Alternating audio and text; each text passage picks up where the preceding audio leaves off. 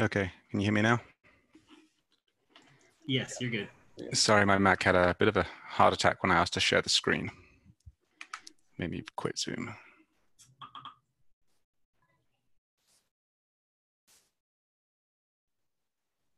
Okay, and you should now be able to see my screen, correct? Yep. Cool, thank you. Sorry about that.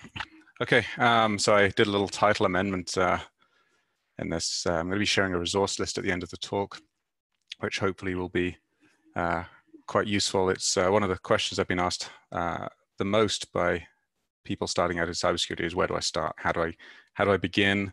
Or how do I take what I know so far and kind of turn in something? It might be people in industry who have been in IT support, systems administration. Chris and Carlotta did a great job just now of talking about kind of coming from different fields and some of the ways to communicate in cybersecurity effectively with different groups. So it's kind of been a great lead in for this. Start off with a little kind of background on me. I started breaking things when I was a few years old. I was about 14 when I became a systems administrator for a local startup, and took that from 2 employees up to about 40 employees in the space of 5-6 years. And I've kind of just been dabbling since then. I had a weird urge in my early 20s to do a PhD, and that almost sucked 10 years of my life out. I ended up spending about a year on it while going and working elsewhere, and then eventually kind of came back and finished that off several years later.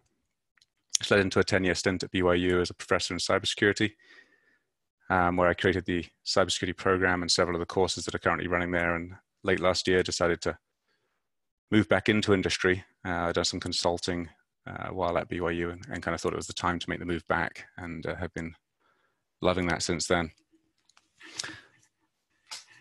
So I really enjoy the opportunity to mentor new people and kind of new talent in cybersecurity. I find it very eye-opening to kind of watch them go through the process where they go from asking the questions that there are answers for to the questions that there are not answers for, and helping figure out how to answer some of those tougher questions involving different aspects of security. So that's really kind of what led to the rename of the slide in the kind of shifting of the target audience from the pure noob to what's something I think will be helpful for all levels. We have the kind of first timers in cybersecurity who have, they might have been in the Equifax breach or some other kind of information leak. They may have just heard about it from a friend. They might just be watching the news. There's a lot of people out there who are kind of hearing about this new cybersecurity thing and start to do a bit of research and like, hey, this can make a ton of money, sounds interesting, and they start to move in. We have the novice who has a lot of energy, just doesn't really know sometimes what to do with it, but will eventually figure out how to get good. The student who is great at self-learning, they're disciplined, they kind of can pick up books and understand them, but they don't have much experience. And then we have a lot of individuals who I've worked with professionally. I would put into this kind of the experienced category of they've been in IT, DevOps, systems engineering for many years. They have a lot of experience. And they actually know a lot about security, often without knowing that they do. They're often quite not aware that the way they do things is a fundamental part of security, and they've got some good habits and sometimes some bad habits, but a lot of experience which can be very valuable. You have the wizard, which is the individual everyone goes to when they have a question. They're normally known because they don't get much done themselves, but they answer everyone else's questions. And if any organization of any significant size has several people like that there. And then you have the master, which is kind of what we aspire to be, this unachievable kind of movie theatricized hacker who can break into anything, who can investigate anything, who can answer any question and know and sees all, knows all, and does everything. So I've broken this down before I kind of go through the resource list into 5 key things: how to get started, how to stay, how to search, how to organize, and then why a little discussion on relationships and how that works. So one of the biggest challenges in getting started in cyber is the confusion about where to go. You're interested in cybersecurity, where do we go from here? And so people jump on and they start looking at jobs and opportunities, and they see all these different job roles out there. Penetration tester, forensic analyst, red teamer, compliance officer. And often it's kind of, well, how do we even get started in that? I'm going to step back from this a little bit and talk about something that Carlotta just mentioned, which is about risk. Everything here is about risk.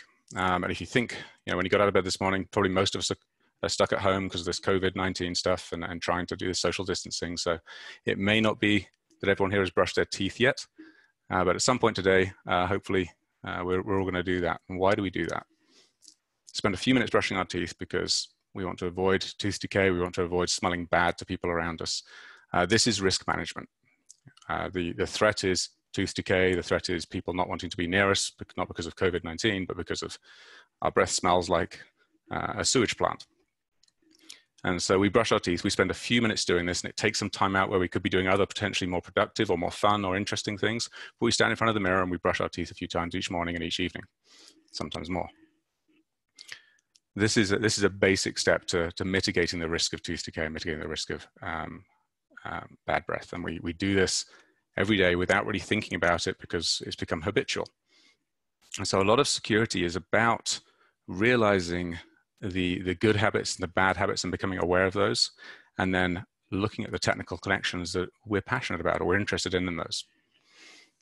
If you think about your life when you go out, when you get in the car, driver's insurance, it's risk, offsetting the risk of having a wreck or someone hitting you to another company that's going to pay for that and pay for any expenses and medical costs that will involve. So all these things are related to that. Thank you. So we naturally, as human beings, the fight or flight reflex, we have a tendency or kind of natural ability to identify risks without even being aware that they are actually called risks and deal with those in our daily lives. And everything in security is about relating or quantifying those risks to different aspects of maybe our personal lives or a business that we're involved in or a startup or charity work, whatever we're doing, it relates to that. So step one, I think, is realize that everything we do does pertain to security in some way. And then that makes it very easy to think about, okay, what are you passionate about in your life? What are the things that really excite you or drive you to discover, to learn, to become better at something? And how do we evolve those?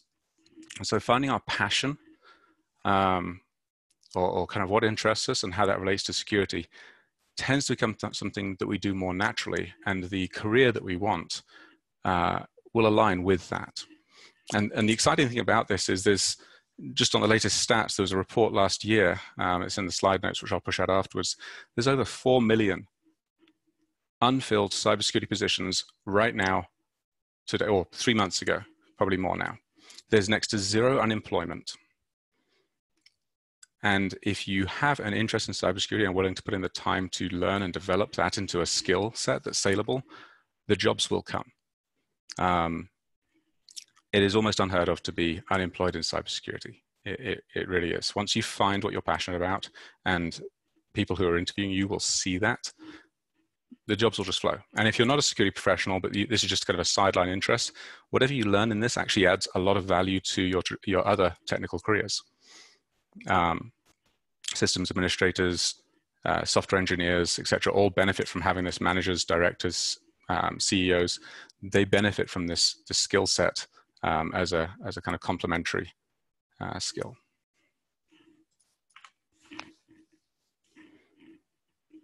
Okay, so what are the biggest obstacles to getting into cybersecurity? And I seem to have left an arrow there as a spoiler, but so the biggest obstacles I see, and I've seen this unfortunately far too many times, is people say, okay, this is good. I'm interested in cybersecurity. I learn something, I practice, I fail. I learn something, I practice, I fail. If I follow a guide that says step by step, okay, do this, click here, do this, etc., it works. But otherwise, it's a lot of failures and a lot of frustration, and some people get really, bothered about this, and they walk away and find a different career. The trick of this and what the chart should look like is something more like this. We learn, we practice, we fail. If we fail, we normally go back and we look at the scope and have a look and say, okay, well, what are we trying to learn? Is that too much for where I'm at? Do I need to take smaller steps? Do I need to go find a mentor? And I'll talk about that in just a minute. But how can we make that scope something I didn't put a diagram into this, but if you kind of think of yourself standing in the middle of a circle, which is your comfort zone, the idea of any kind of learning or any kind of skill development is we're pushing that comfort zone a little bit by each thing we learn. Sometimes we get a little too ambitious and we're like, I want to learn all the things, and we rush out there and we're like, okay, take a step back, let's think, where are we at and where do we want to go? Once we figure that out, it becomes a lot more natural that we'll start going on this kind of learn, practice, fail, succeed path. We'll have our failures, we'll adjust the scope a little bit, and we'll get somewhere and have a success. The big thing here is really take some sense of accomplishment in those successes. We do learn from our failures, and that's fine. But the successes are important to teach us, and this isn't just cybersecurity, this is kind of general life philosophy. Those successes help us realize that we can move past failure. And with time and experience, the failures become less and the successes become more. And the confidence that kind of grows with that makes us really able to take on some challenging things and show some real value. Now, we don't, at least I have never gotten to a point where it's all successes and no failures. I still fail far more than I succeed, but I know that if I persist long enough, I can succeed. And that's what I mean by confidence. It's, yes, I can go at this and I'm going to fail a lot of times. But eventually I will find a way to get to where I want to be. Or accomplish what needs doing. And when I say confidence, it's not the confidence that you'll get it right first time every time.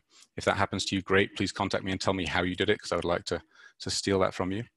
But really it's about how do we measure those small successes, and how do we progress from that failure to success? And do we have the confidence that if we give ourselves enough time and persistence that we will get there? And that I found in people starting out in cybersecurity is one of the hardest things to really get down. So hang in there, you got this. Okay, third thing, become a Google master. So many things are findable and discoverable in cybersecurity by what I would call search refinement. Okay, you go out and you search, how do I become a penetration tester? Well, that's great, you'll get some good articles, giving you some good resources and start. But as time goes on and you start to look for things very specifically, let me try and think of an example of this. I did have a couple when I was making this slide. Let's say you are performing a security assessment of a network file server.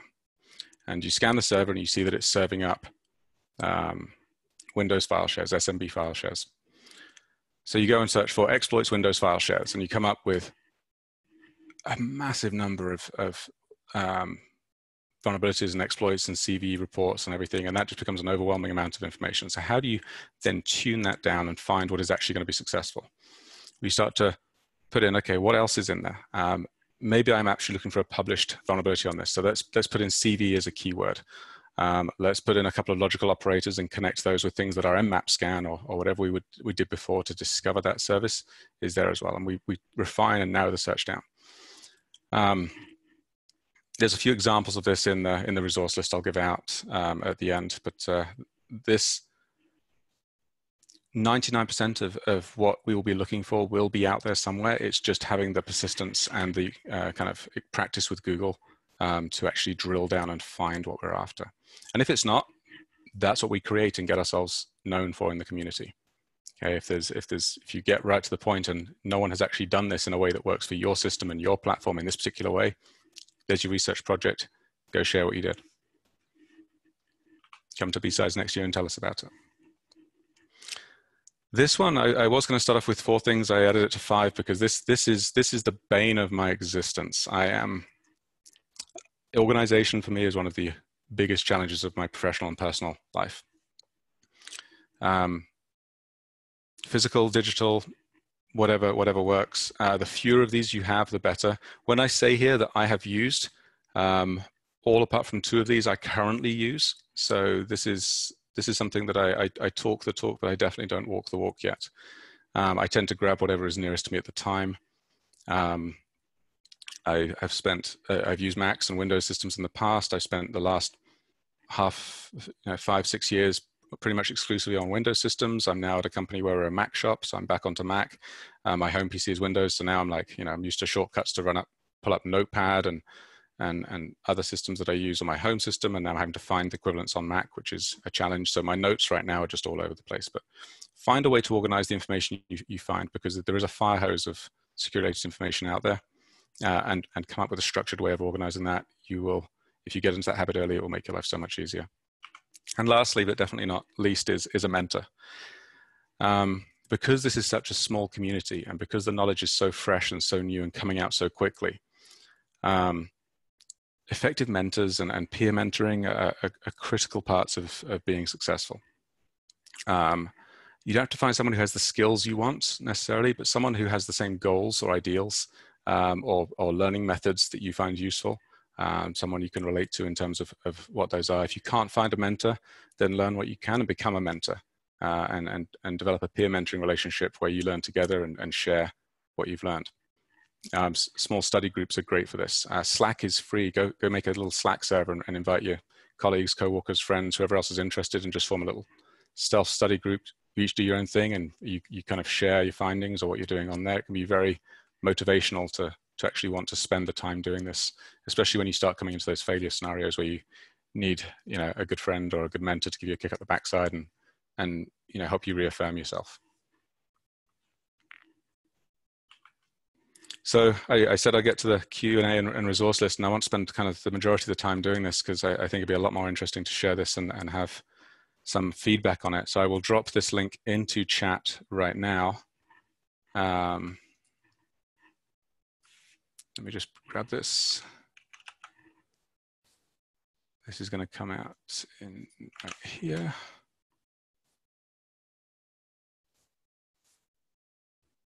Okay. So you now have access to this. I see people joining. Great.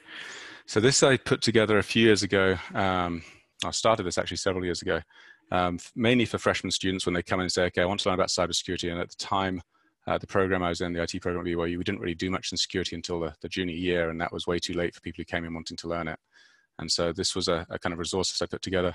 I've since used it at summer camps for youth. I've used it for experienced professionals who are looking to find new resources or something to expand their knowledge into. If you're using Google Docs, you definitely want to blow up this kind of index side at the left here. There should be a little button here which will help you navigate through. This is by no means complete. So there's a lot of information that is out there that is not listed here.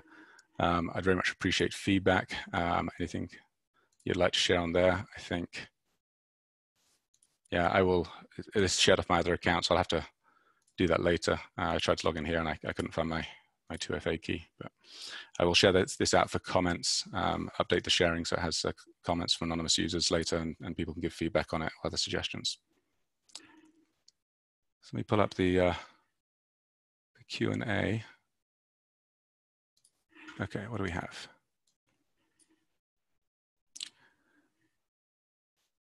Current trends show attackers are breaching networks and stay in undetected sometimes for months. What areas of cybersecurity are best for learning how to detect intrusion? Are there certs, careers, or parts of study that specialize in this? Yes, absolutely there are. This is one of these areas that like a lot of security takes multiple skill sets, right? Network engineering, systems administration.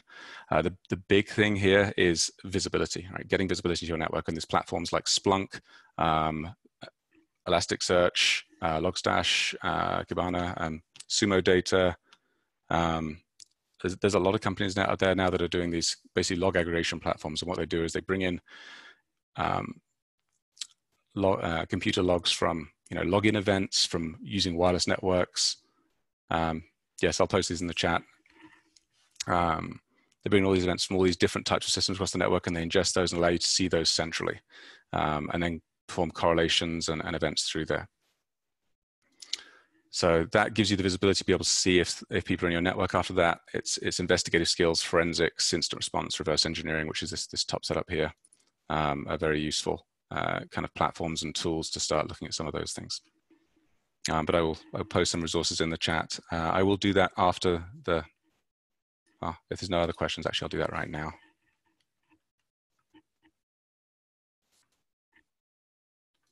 How do you go about asking someone to be a mentor? Twitter was mentioned as a great way of connecting. So this doesn't have to be someone you actually know personally. This can be someone you kind of reach out and ask some questions to, or just start connecting with. LinkedIn is a great place to find people, grow your network there. Local groups, organizations, OWASP chapters, the BSides, DEF CON. A lot of these groups have local chapters that will have kind of periodic events or monthly get-togethers, and people just meet and give workshops or kind of share things with each other. I will update. Hang on, let me just make sure I grab these questions, because these may disappear after the session ends. In fact, what I'll do is I'll do better. I'll actually answer these in the document, the Google Doc that is being shared, so they'll be there after this ends for you as well.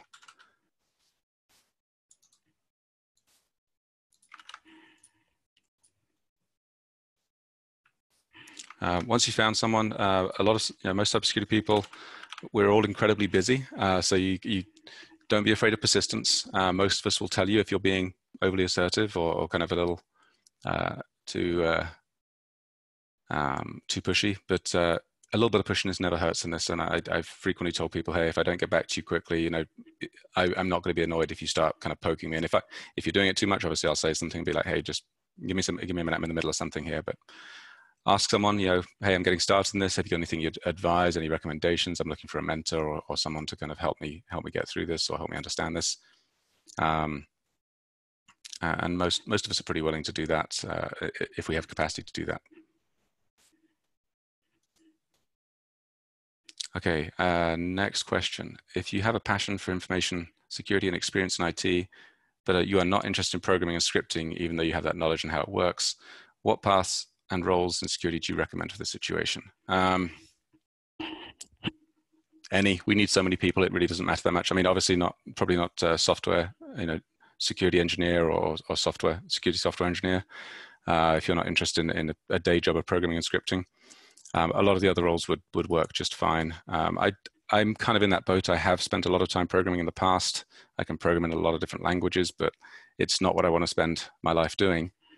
That being said, I enjoy doing, kind of going in deep a few days here and there and building out some systems or helping solve some interesting problems. If you really just want to stay completely away from that, forensics, incident response would be great areas to look at. Right at the top here, there is actually a link, this CyberSeek, this cyber pathway. Let me show you this one. This is actually a really good answer to, I think. So this actually, and again, this is not exhaustive, but this is one organization's kind of take on the different careers that are out there.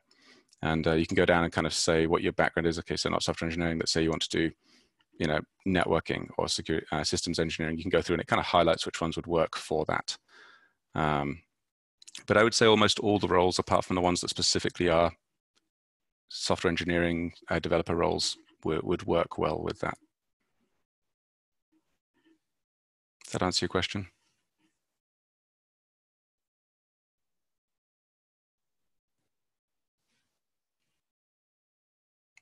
Okay, great. We have another 3 minutes probably before we need to get started ready for the next speaker. So if there's any other questions. What might be a good security position for someone who can spot patterns? I mean, there's a lot in big data. The security analyst positions, people who are going through looking at the logs, aggregating that information, figuring out what information is relevant, correlating that together. That would definitely be there. Intrusion detection systems, working on IDS platforms, Rowe, Suricata, or now Zeek, I guess, is the platform, is a great tool for monitoring network traffic and kind of spotting things that are going on and trying to find patterns. But there's a, big data / security roles. Not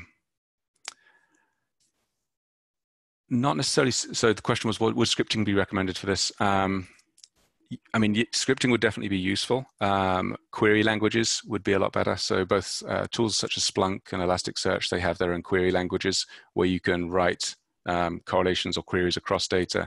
Machine learning platforms, RStudio, that kind of platform would be useful. So I'd say more queries than scripting, but definitely don't dismiss scripting. It would be helpful. I'm going to take that question and put some more information in the document about that after the session.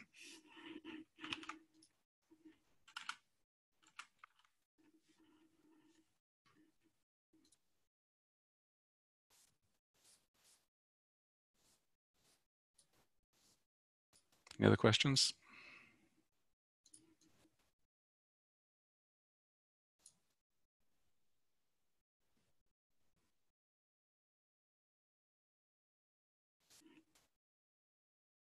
Great. Well, thank you. Got a few minutes before the next speaker. I will make some updates to the document and answer some of these questions with some of the other links and resources there. And I'll add the permissions to comment and check back on that now and again to see if there's any things to add to it. I'm sure there will be.